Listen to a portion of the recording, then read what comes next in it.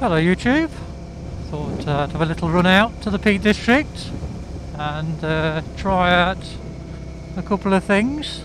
First thing I'm going to do is I'm going to do a bit of a dry run of my forthcoming chip shop run, which takes place on the evening of Monday the 15th of June. So if you're in and around the Derby area and you fancy a bit of a tootle out to Matlock Bath, we're leaving Starbucks cafe on the roundabout at Little Eaton in Derby, and we're heading off towards Ashbourne before going past Carsington and then on to Matlock Bath. So we're meeting at 7 PM with a view to leave at 7:15. So if you're interested, doesn't matter if you're not a vlogger, you could even be a 125 rider, you'd be more than welcome to join us. I'll drop the details in the description below, so just let me know if you're wanting to come along, so that'll be awesome. The other thing I've tried out today before I came out was some additional luggage for my forthcoming trip to Ireland that I'm doing between the 20th of June and the 4th of July with Huggy Bryn 39, Mr. Hughesy 08 Ride on Metalhead 18241, I think it is. I tried my tail pack for the first time before I came out, and I have to admit I just didn't get on with it at all. I couldn't quite get it to sit secure enough for me anyway, with the panniers as well.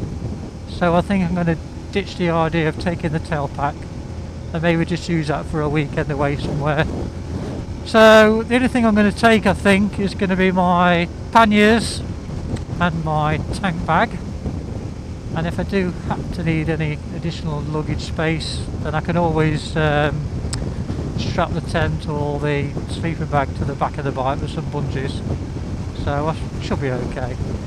So I'm glad in a way I've tried it before the trip. Better to get these things out of the way before you get there. The other thing I've tried out, I've actually got myself a bit of a sat-nav. Now it is a cheap car sat-nav.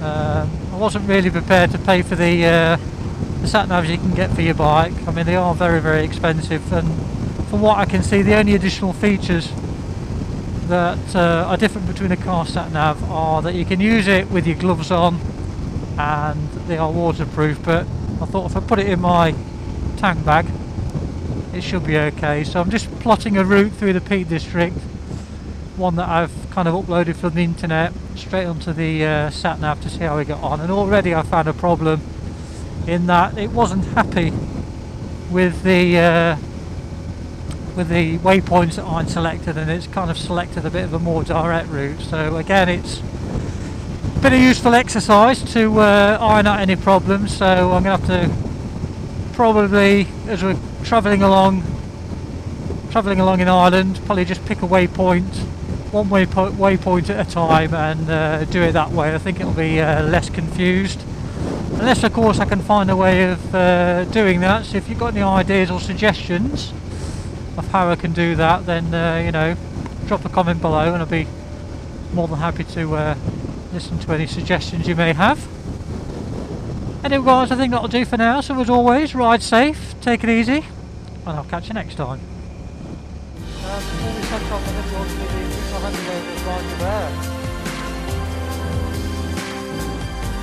right there.